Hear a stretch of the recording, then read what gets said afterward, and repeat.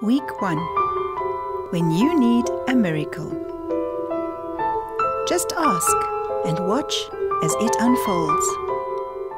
Sometimes we are at a crossroads, wondering which path to trust and take, the heart or the head. Times can be tough. Someone once said she was thinking about stepping off the pavement into Sandton rush hour traffic.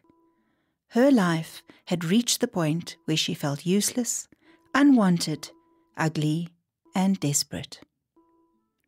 She made a pact that if someone smiled at her, she would know not to follow through on her desire. Essentially, she asked for a miracle.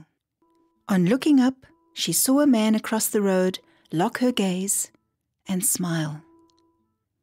The woman changed her attitude, turned away from the curb, and turned around her life.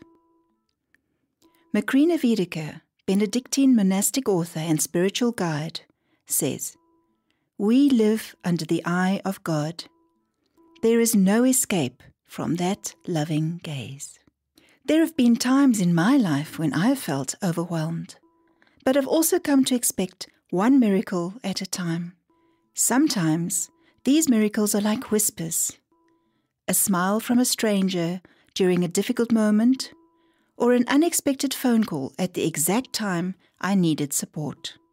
Other times they may have appeared as giant hammers that hit me over the head with a message that I am not alone.